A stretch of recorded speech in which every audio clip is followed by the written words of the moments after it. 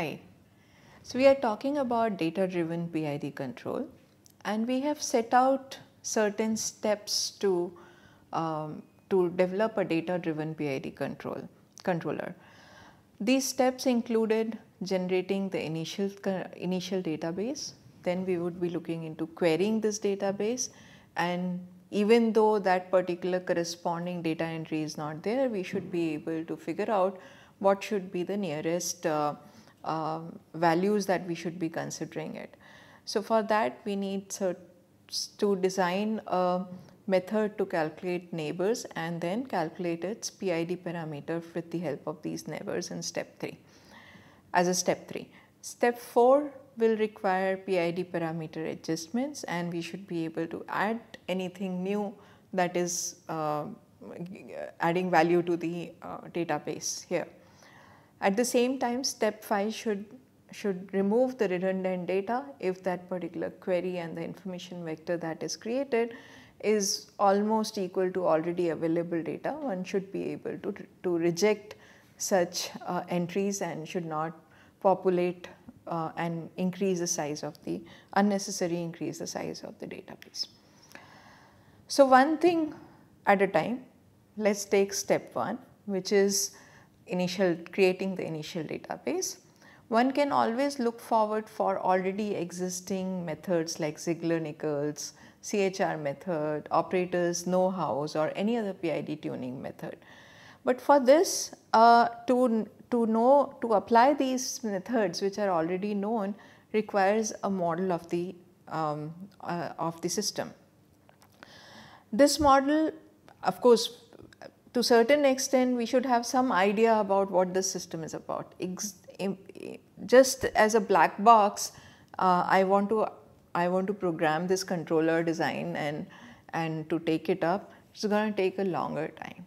So to understand about what this particular system is and a bit about what this particular input-output relationship would be, that particular starting point would be just enough to start with some PID tuning. Even though this particular starting model may be very highly inaccurate, then also this step 1 to step 5 will make sure that these database entries are getting corrected as we move on, as we have more and more data available. So then given this particular starting point, we can create initial number of information vectors and the database can be created with it. Now this initial vector will constitute of jth element of the information vector will consist of this 5 bar j and its PID control values, PID gain values. So this jth information vector, what we had decided earlier was this 5 bar j is having the values equal to values from previous ny y vectors. This gain vector is already coming out in the form of a separate value, and then this particular reference value at that time at instance and the control inputs for the previous nu time instance. Now you can see that this 5 bar of t has k of t, as well as we want the output also to be of the form of k of j. So this is where we would be able to update for a given values of the previous history or the data points which constitute the previous y values, the history of y or the output signal, history of the command signal, the current reference and the previous k of j value. This is to certain extent would be able to update the new k of j value. So this is k of j, which is turning out to be the value which was, so if I have given this input which constitutes of y history, then r of t, then u history means I have those nu samples, I have those ny samples, and this is my current reference, and then this is k of j. So, this was calculated previous k of j and this comma k of j, alright. So, once I have given this value, then what is the output value that is coming up? That is something extracted from the previous entry into the database. Now, given this particular k of j, we would be doing a little bit of tuning adjustment in step 2 or 3, and then the new k of j value then let be added over here, alright. So, this way this n of 0 means the initial number of samples will be recorded in database. Now, when I am giving the starting with this initial value or whatever the data database size, which will keep growing with time, means the database size is also growing number in terms of at least it is more than n of 0 all the time is what we will ensure. So, this size will, because we will be keep adding the values, we will be updating the values information vector in the process from step 2 to step 4. This particular phi bar I, if I have queried, is an entry in the database, then the corresponding PID gain Ki is available. That can be fetched out, can be little bit adjusted and then done the tuning, and that is something we will see. And then so that for that the gain values are PID gain values are available. But if query is not stored, then what we will do is we will figure out how to get the how to get the nearest neighbor or the how to get the neighbors of this particular query element. Now, in order to get the neighbor, I need to define the distance between the two information vectors. Now, this distance I can define with the help of any method. Here in this case we have used L1 now. So, the lth element of phi j and phi l. So, here what we have is phi bar j is nothing but my y of t minus 1 to y of t minus ny plus 1, then r of t, then k of t, or in fact, right. So, k of t, this is at time t that we are talking about, then this is u of t minus 1, u of t minus 2, u of t minus nu plus 1, alright. You can see that this j and t are two different identifiers. This j is the entry into the database. So, this is what is your jth entry. Okay. So, you will have 1, 2 to n of t entries. Now, we are talking about this jth entry into the database. Now, this database, this particular entry consists of this much number of elements. Now, we are talking about lth element, maybe this is my lth element. Okay. So, the distance between the two information vectors, which is phi I and phi j, phi bar I and phi bar j, means two elements into this can be described by this particular L1 now, which is summation from L equals 1 to ny plus n nu. So, because we have these many entries, these many numbers available, right. So, this will be phi bar I minus phi bar j. So, for the lth element, and what is the maximum of phi bar L means what is from all the entries, what is my maximum and what is my minimum for phi L. That is used for normalizing between the elements. All right. So this way I am calculating the distance between two information vectors. So what I have is a query phi bar I, and what I have is a phi bar j, which is there in the database. So I am not looking into the ith entry into the database. I am considering phi bar I now as a query which is coming from outside, and this particular query and this jth element means from each and every element of the database is searched and figured out what is the distance between the two, between the query and each element into the database. Given this distance, when we calculate for all such n of I entries, now if we will keep doing it for all the entries, which is number of entries are n of t, and we are not talking about just 10 entries or 20 entries. Since this is data driven, we are talking in terms of megabytes, gigabytes. We won't be able to search to this much, alright.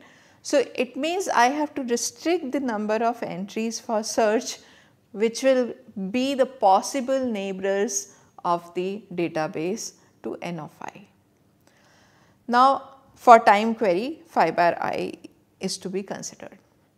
So we will look into getting the k nearest neighbors with smallest distance are selected for step 3.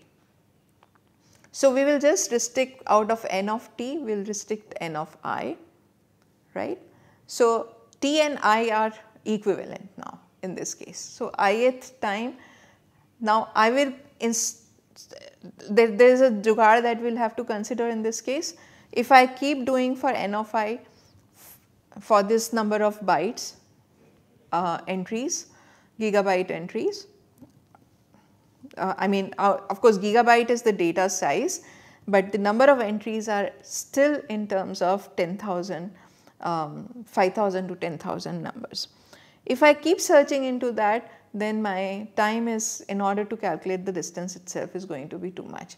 So we will have to figure out some way here to get the almost possible neighbors of this particular query that we have made. And typically this query is more or less, the new query is going to be close to the previous query, and that is the reason the neighbor search happens almost in the nearer area of the previous entry itself. This is how we can reduce the number of distance computations in this case. Now once the distance computation of probable neighbors are available, then we will, the idea here is to get the k nearest neighbors, and those will be the k neighbors with the smallest distance with respect to the query here. So in this case we will go to step 3. Now what we will have is k nearest neighbors, okay, of the query phi bar of I. Now these neighbors are giving you, k neighbors are giving you k of I entries, k of j, or k, in this case I have considered t variable in this case, alright. So k of t. So with the help of the nearest neighbor, and for example my query was here and my neighbors are somewhere, say 5 neighbors are this much distance away. So I need to figure out a way of giving a weighted sum to this particular query. Now this weight, summation of this particular weight should be equal to 1. This is your weighted sum. So this one is giving you, say this particular entry is giving you k of 1. So k of 1, remember, is nothing but kp of 1, ki of 1, kd of 1. This is particularly for our discussions over here. This is not equal to, again terms are being interchanged over here. Let us start with the database. Now your query at ith instant is phi bar of I, which is looking into the jth entry into the database. Say jth and some certain neighbors have been detected here. Now those neighbors are k equal to small k equal to 1, k equal to 2 to k equal to till k equal to k, alright. Now this 1, 2, 3 to k is what is being referred here as the variable t. Okay, so do not get confused between the indexes that we have come up with here. Now these neighbors are giving you PID values which were stored into the database, and the ith for the ith query from the database, we are getting this old value of this as a weighted sum of PID gains. These weights, summation of weights should be equal to 1, and individual weights are calculated based on the distance with respect to the information vector phi bar of t. So this is again, we consider the lth entry here, lth element of phi bar I, and the distance of the distance matrix over here is again L1 norm. This distance, when we consider for the lth entry, is then this particular distance should have the maximum weight, is what, since distance is small, we consider 1 minus small value, which gives you a higher value as a weight here to calculate the so that the weight of the nearest or the smallest distance gets the highest weight in while calculating the PID gain value for the phi bar I. Alright. So this way we got some PID gains from the calculations for the entry which was not existing. Okay, this was the initial guess. Now what we will do is, we will consider adjusting this particular PID parameter, and that is what gives you the output of the database finally. So now we have, this particular one was calculated, it needs to be updated and stored in the database. So now what should be the way to adjust this PID parameter so that the control error is decreased?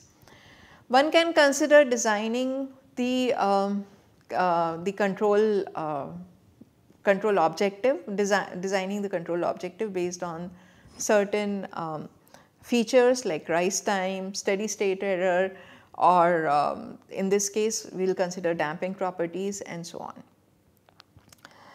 Okay, so here we will consider rise time sigma to be considered as the feature, the rise time to be minimized as the design objective here.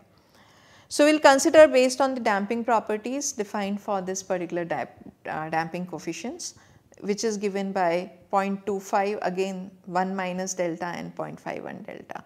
This comes for the binomial model step response. For the binomial model, delta is equal to 0 and delta equal to 0 is for the Butterworth model step response. So these are, since we are dealing with the discrete time systems and these terminologies are coming from the discrete time systems, one can understand this very superficially, that my damping coefficients do turn out to be giving some kind of transfer function which we write in the form of 1 plus sigma s and mu times sigma s square. You see that this particular mu is what we were talking about, and of course this is again continuous time. So we convert this particular continuous time transfer function to a discrete time transfer function, and so now my z transform of the transfer function turns out to be 1 plus t1 z inverse t2 z to the power minus 2. Means the previous sample and the previous to previous sample that we consider. Now this coefficients T1 in terms of mu and rho which depends upon Ts, sampling time Ts, and sigma is again coming out from the damping factor sigma zeta and the natural frequency omega n. So more or less things are connected. It is more or less, one can consider that if I have to consider the rise time calculations, and rise time can be figured out with the help of the coefficients of the transfer function in a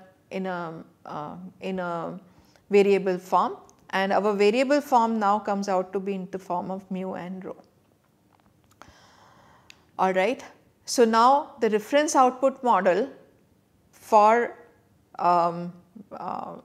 the nice rise time turns out to be yr of I is equal to z inverse t power of t of 1, which is the initial value of the transfer function, by this transfer function Ri, which is nothing but this is how I calculate the output when I have the given input given. So, this is simple way of saying that okay, I considered transfer function as a second order transfer function. I discretized it in the form of getting what should be my rise time parameter coming out. How do I represent my transfer function parameters in the form of the rise time? Now, my rise time in the previous case was represented in terms of sigma. Now, this sigma now you can see that turns out to be in the form of rho, and this rho comes out in the form of coefficients of the transfer function.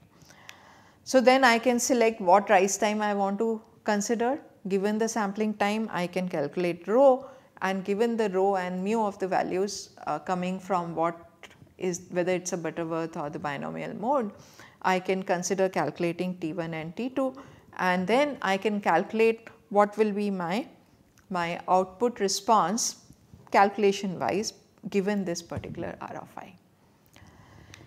Alright.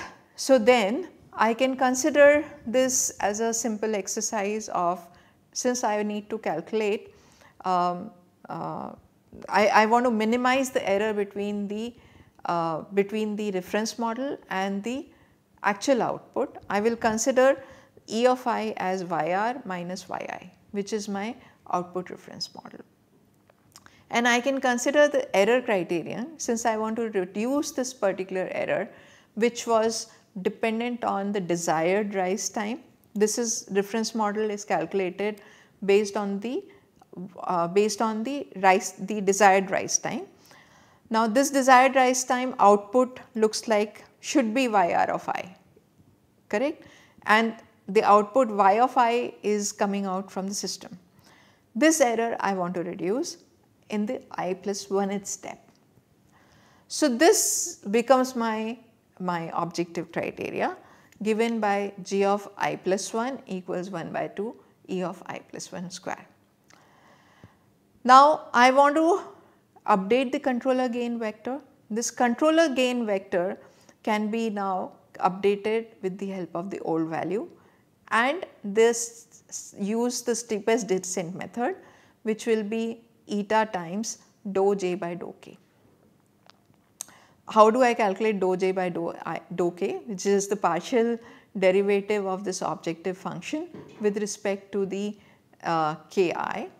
Now, since k itself is a vector, eta is also a vector in terms of proportional learning rate that you want to consider.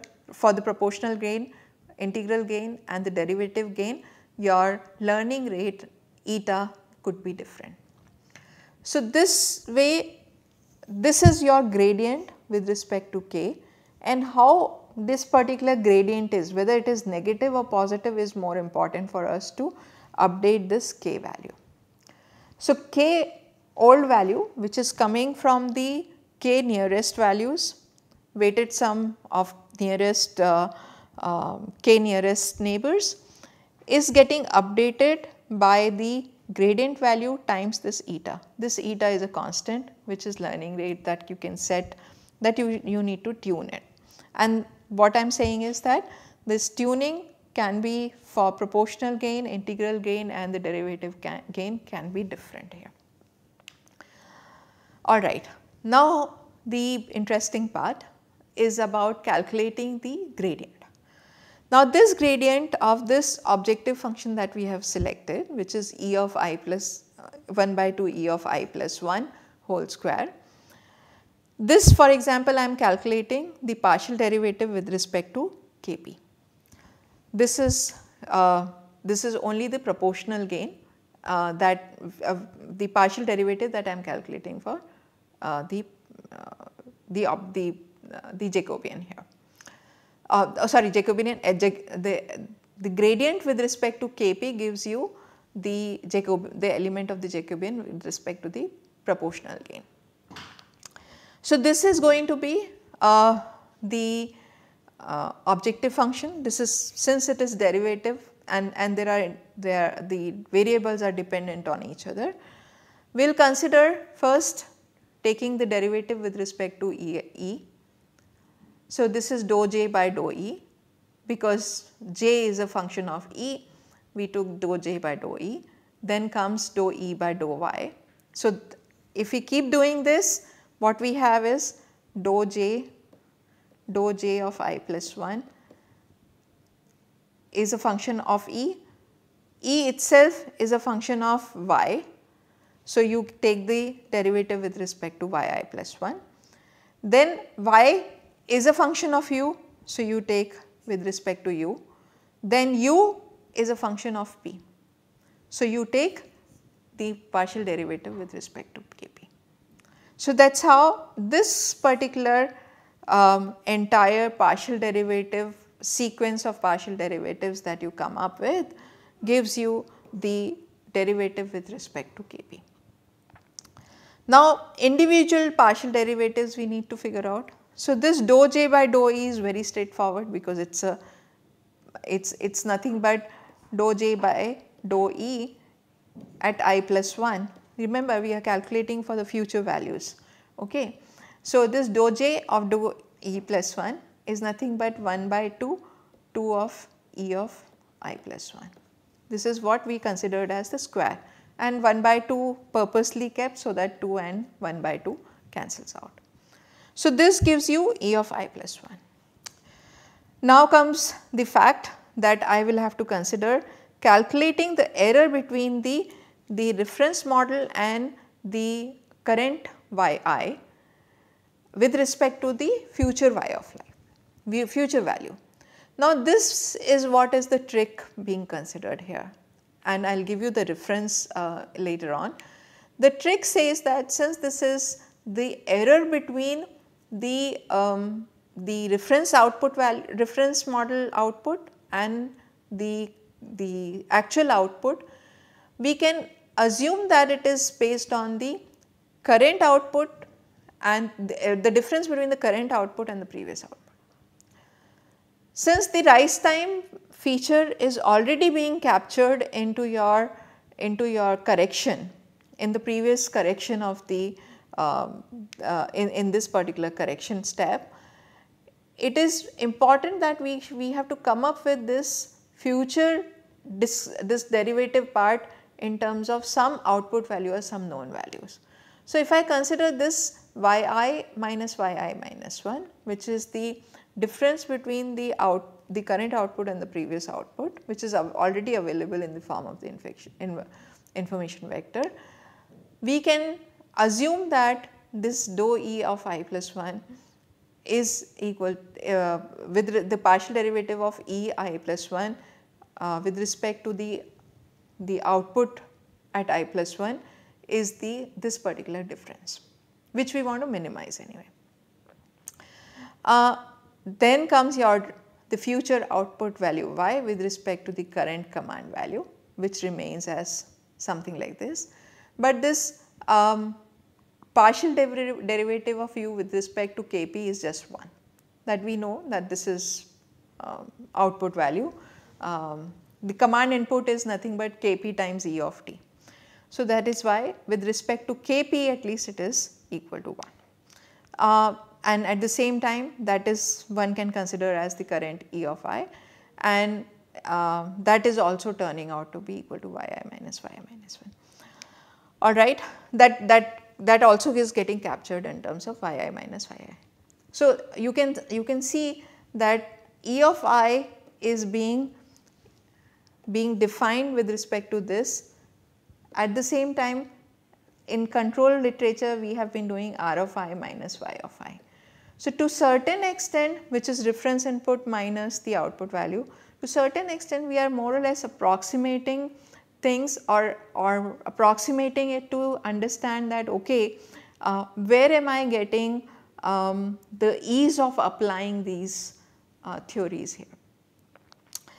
So, what happens is I am more interested into getting the correct sign for this, so that when I am descending towards the correct value of the k nu, which is the most appropriate value for a given rise time that we have fixed up, I should not go away from the values. So, I should go towards it, and that is the reason the sign of this dou j by dou k is much important than the value. Whether I am going with a very large jump towards the value or is just I am taking a very small step, that is coming out from dou j by dou k. And that is the reason we will be able to do some way of understanding that these values are not giving the incorrect sign for dou j by dou k. That is the most important part. Rest, what is the exact value of dou j by dou k? We know that it is difficult to get, because to certain extent we are breaching the causality nature of the system. We are looking into the calculating the future of this when I am calculating the gradients here. So, with this yi minus 1, we know that we are moving towards the which particular side of the error, whether we are calculating my outputs are growing or outputs are reducing is something that I am bothered about, and that is where I will consider calculating the gradient sign of the gradient more accurately, rather accurately as compared to the value of it.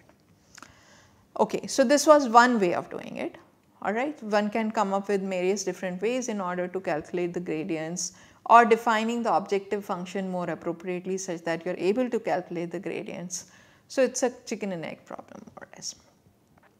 Okay. So, in totality what we are doing here now is we have a system which gives me output and which takes input u.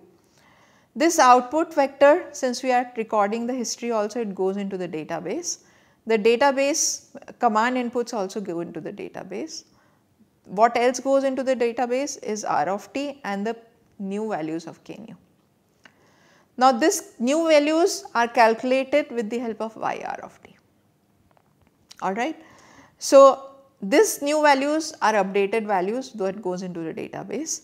The database provides the neighbors or the exact value of the k if the same query has been attached, gives it to the PID controller, and the old values are given to the PID controllers.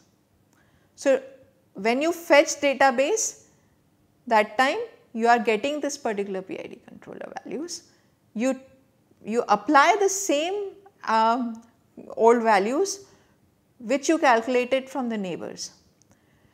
When you apply it, you get the new values of y, and that you use it to adjust this PID controller and new values are applied.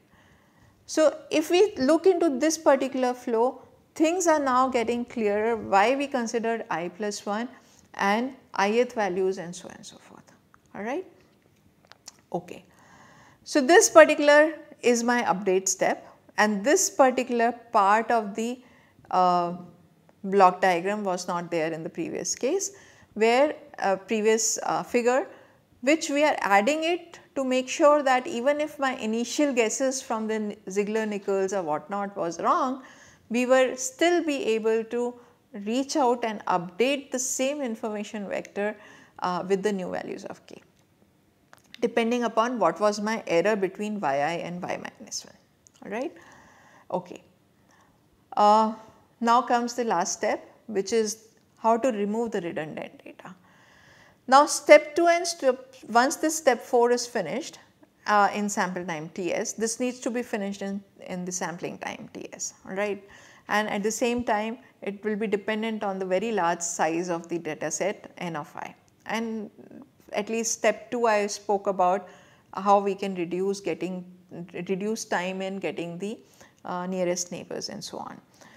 And this is what we can say, instead of searching k nearest neighbors, what we can do is here is the search can be completed when k information vector with certain distance with a threshold are available. Okay. So, you have phi bar of I as the entry query. As soon as epsilon 1 distance away, this is what is the epsilon 1 distance ball, for example, just for the representation in 2D. I have made it a circle, but this is n dimensional vector, right. This is a higher dimensional vector now. So, this particular, in this ball epsilon 1, within this epsilon 1 distance, if I get multiple k entries, I just finish it. Instead of accurately calculating the nearest neighbors which are at the smallest distance away from phi bar I can apply this trick, this particular trick to get the k nearest values, k nearest neighbors. Since their individual distances are also available to me, I can apply the same weighted sum approach here. The second way I can reduce the time by not adding the information vectors which have the high similarity in relationship, because those are creating the data size to increase, and then of course this first point itself will also be very tedious to get. So, this can be done by calculating the distance between the lth, and again I will consider lth element of k vector and the new ki value that we have received. So, you can see that when I am doing the update step here, k new, this k new is going to the database. Now, if that particular information vector is already having that particular k value and which is very nearby, of course one can always update it, but the entire information vector is very close to this particular new value, then we should not. So, k old and k new are more or less same, which is coming from the neighbors calculations and so on, then I will not make sure that, then I will make that, I will not make any new entry into the database. So, this is way I can avoid by saying that okay, if this particular k of I is calculated with the help of the k neighbors and this is the new adjusted value, if they are not very far away values which are can be calculated with, can be considered as having some threshold value here. If this difference is less than the threshold, then let us not make any new entry into the database. So, this way one can decide its own thresholds to consider consider new values into the database and not to increase the data set database size here. That is all for the data driven method. I have covered one methodology for the data driven control, which is part of this particular book on PID control in third millennium, lessons learned and new approaches. This particular video and the previous video material and figures are being taken from this book. One can refer this for more understanding of the contents here. Thank you so much.